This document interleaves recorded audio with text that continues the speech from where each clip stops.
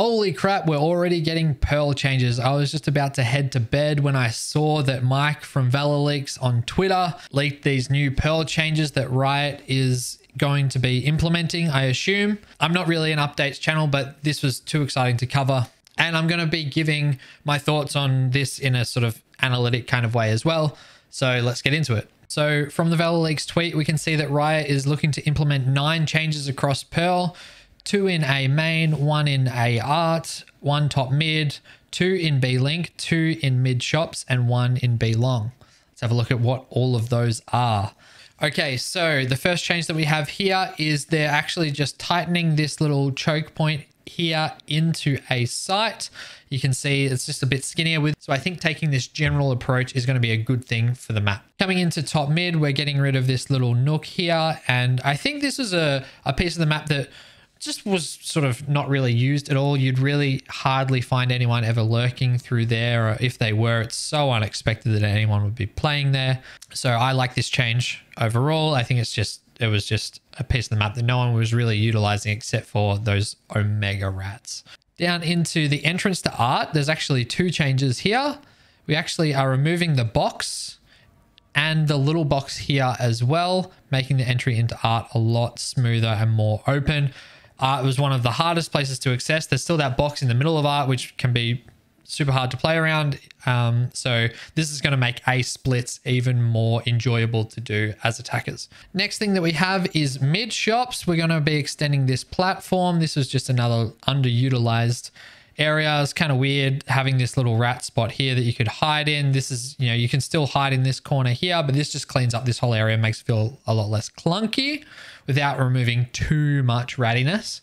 And then one of the ultimate rat spots that was always so easy to abuse. I abuse this in so many ranked games. People would just try and push mid to flank B and you would just hide in this corner. That's a little bit harder now. You can't hide right tucked in the corner. You still have a little bit of cover to play with on this left side, but you don't get to tuck right in.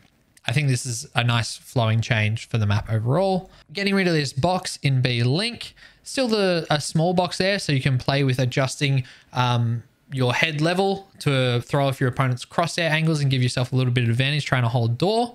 So often you'd be able to catch attackers rotating through connector. It's such a pain in the ass to have to come, like it would take so long and it's so risky to come out and clear this box where you could be getting pushed from the attackers lower down in B link or B site. And for the attacker sitting here, you could just swing at any point and shoot someone in the back. So I like this change overall. Also changing this spot here, this box is changing to the other side, which reduces the angles clearing down to the bottom of B link by 1.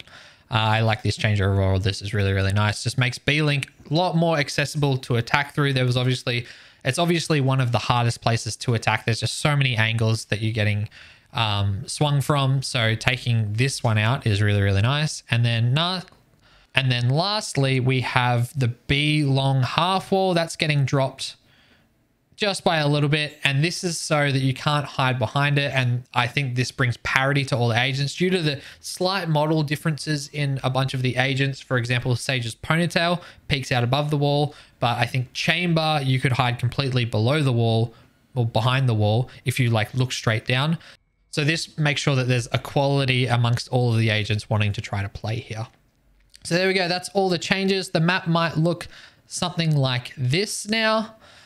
This is what it used to look like, and this is what it might look like now. This is just a very rough sketch that I did up with all of the changes. Lots of changes to this sort of mid B link area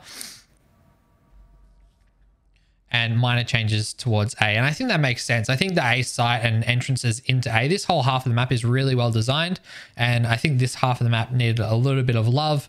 It's going to be a little bit more user-friendly to play. There might be some more changes in the future.